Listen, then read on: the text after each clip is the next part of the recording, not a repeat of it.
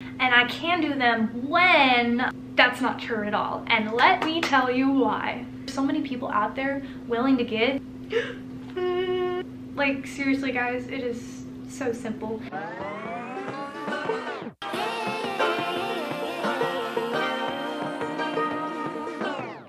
I like to be educated, but I'm so frustrated.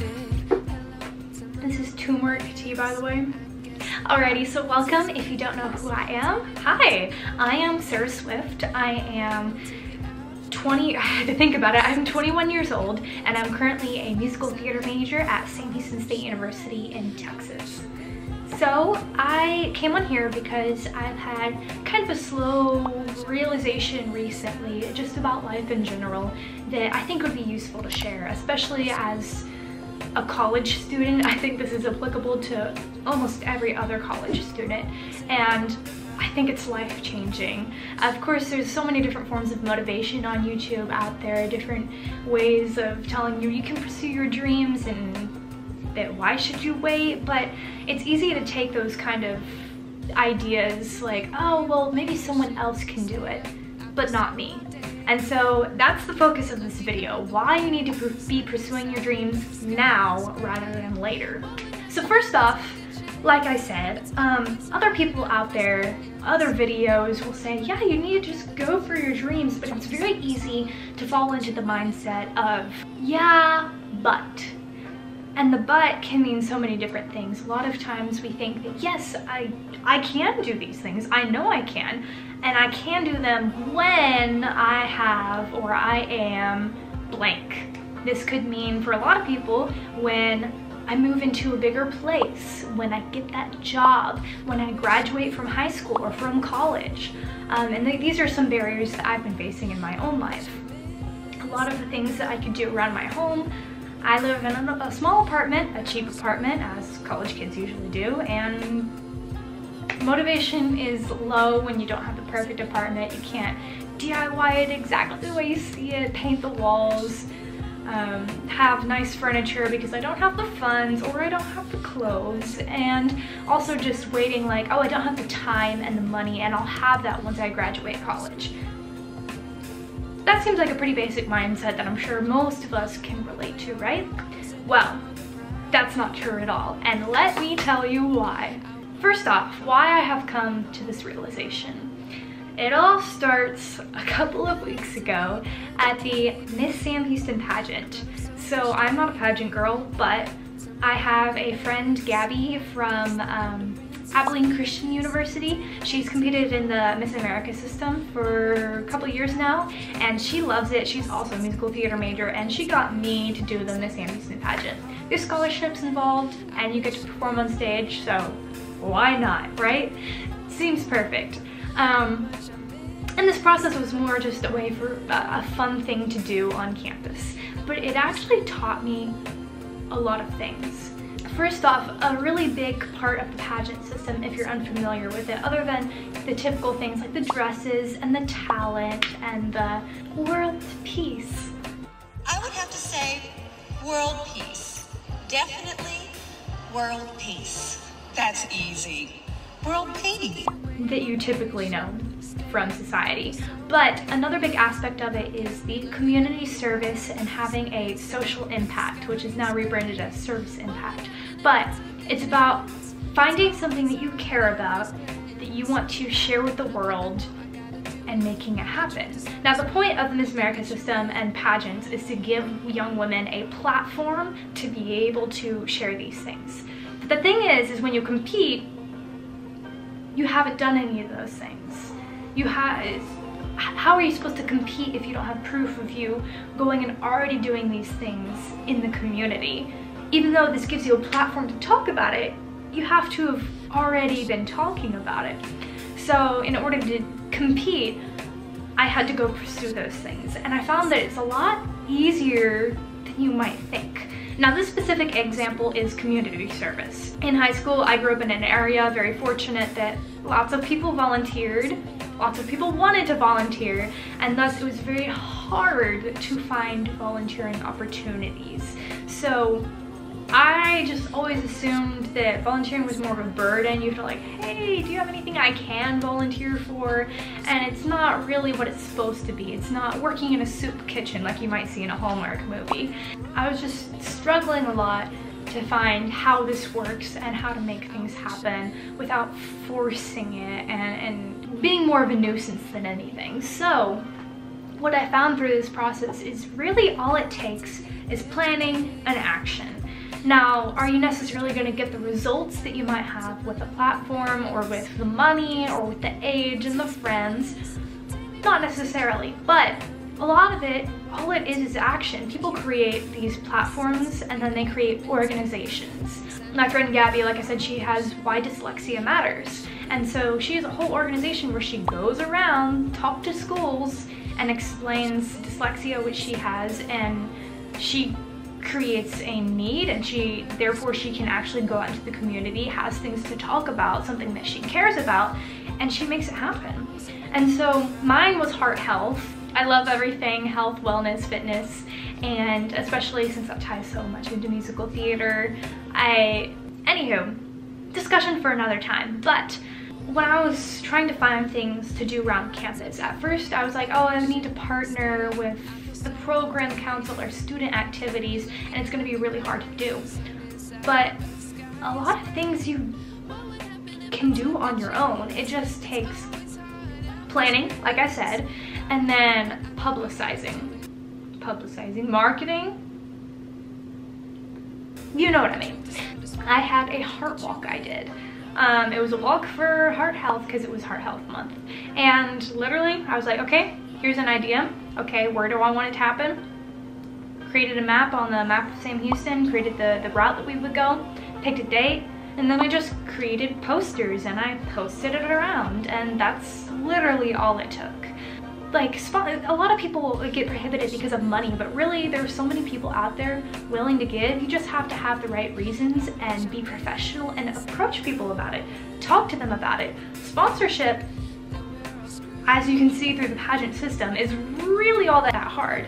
And also with Instagram, how many people do you see sponsored with their clothes? I mean, all it takes is them reaching out and being like, hey, I like your clothes. I think that I have this following and people would buy from you if you sponsor me. And then they're like, yeah, sure, here you go. That's literally it. So throughout this whole process, it just opened my eyes to how many things you can achieve by just doing it yourself. Especially with theater, I'm in a very group mindset. Like, you can't be in a show without other actors, without directors, without techies, and it's such a group process that you get in the mindset of, I can't really do anything on my own. And this pageant system has shown me that, yes, you can. What I'm here to tell you is, all it really takes is to start. Okay. Sorry, I have notes and I accidentally deleted them. Another example, I've been really interested in real estate. I've always been like researching it, just kind of like for fun, not really like seriously, throughout college. Recently it's been like, oh, how do I create an Airbnb? Because like, I'm like, someday when I have money, that would be a great source of income. But what I found through watching other creators on YouTube and research online is that most of these people aren't funding these projects themselves. Maybe I'm dumb, but if you didn't know this, I'm telling you, you can go to the bank, propose an idea, and get a loan. I mean, I know that loans exist for like mortgages for cars, but like for businesses, you can get a loan if you have a good enough idea and you have the preparation put in, and you have, like, if you can prove to them why it's a good idea, they'll give you all the money you need.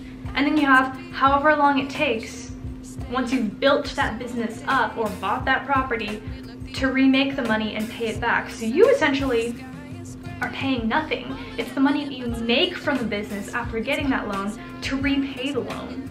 It's all someone else's money. I mean, I'm sure that there are other expenses that some people provide themselves, but in general, any sort of business idea, you can literally do it yourself. It just takes hard work, preparation, and actually doing it. Action. It blew my mind. If you knew that, I'm sorry if I seemed absolutely dumb, but This was new for me. My last point I want to make is a lot of this fear I feel like really stems from college students, because in high school, depending on what kind of family you come from and your upbringing, you have your family to depend upon. Any of your ideas, things you want to do, you can get support, especially from schools, high schools, middle schools, different community groups, other parents, your parents, grandparents. There's so many ways to have support. And then suddenly you go to college and you're on your own. I mean, I'm sure a lot of people have help from their parents for different things, but in general, that's really when you start doing things on your own, and suddenly you're a broke college kid. You don't have money. You're having to figure out how to pay for your living expenses, how to have a job when you also have classes and make enough money to pay those expenses. College is difficult in so many ways, just living wise. And so for college kids, it's really easy to get into the mindset of, I can do this, I can achieve this dream, this dream, this dream once I graduate. Like, for example, if it's real estate, if you want to create an Airbnb, once I have a real job and I can support the endeavor and I have the time, that'll be after graduation.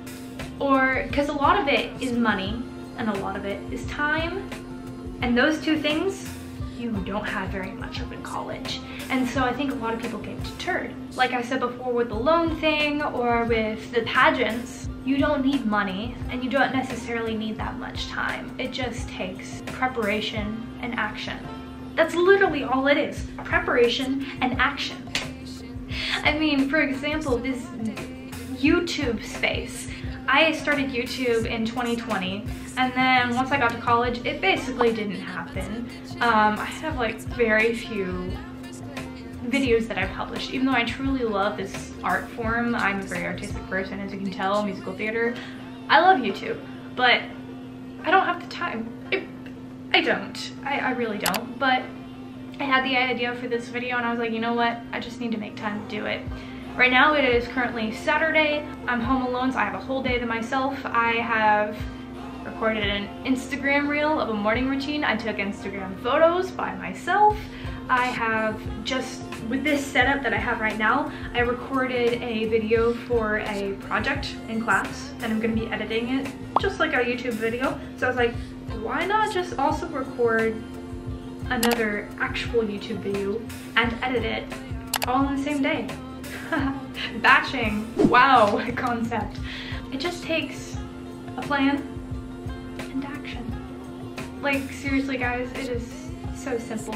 And what I'm telling you is pursue your dreams, no matter what it is. If it's some sort of business and you're waiting till after college, start it as a side hustle. If it's just showing up on social media and you're like, oh, this is nothing, my apartment, it sucks, it's dirty all the time, I don't have white walls. Just do it anyways. I was talking earlier on the Instagram about romanticizing your life, and it's hard when you don't think you have everything, but that's all it takes. It's mindset. Romanticize it anyways. Romanticize the process. Romanticize that you're not there yet, and it's beautiful that you're at where you're at. And someday when you've achieved your dreams, you'll look back and you'll be like, wow, that was such a great time. Before I hit it big and I was just working hard because I had an idea. It's beautiful. And it's really hard to notice that now from where you're at. And that's something I work on every day. And I try to express gratitude for where I am in the process. But I'm a very future-oriented person and it's difficult. It is difficult, but do it. What's stopping you from doing it now? Why wait? There's no need to wait, because then you could end up in the rut of always waiting for the next thing, and it's never gonna happen. That's what I wanted to share with you guys. I really think that waiting is only gonna hurt you, and trying now can't hurt you. It can only help you, so why wouldn't you? So why wouldn't you? You don't need money. You don't need time. You don't need a lot of things. You just need yourself and your mind. Thank you guys for, if you've watched this far into the video. I feel like I've kind of repeated myself several times, but I hope this helps someone out there. I hope that this helps you realize that your dreams matter. They matter even now, and that you should be going after them now. And yeah, this is also just a promise to myself to try a little harder and to not wait so much. So I hope you guys have a wonderful day. Remember to be thankful, remember to be positive, and to look for the good in life, and to start doing things now. If you like this video, let me know. I can link some of my vlog playlists if you've never seen me before. I think I'm pretty cool, and if you think I'm pretty cool, then I have a good reason to keep going. So let me know, hit that like button, and yeah, if you think someone else would benefit from this, please share with them, share the message. Doesn't have to be me, just let them know.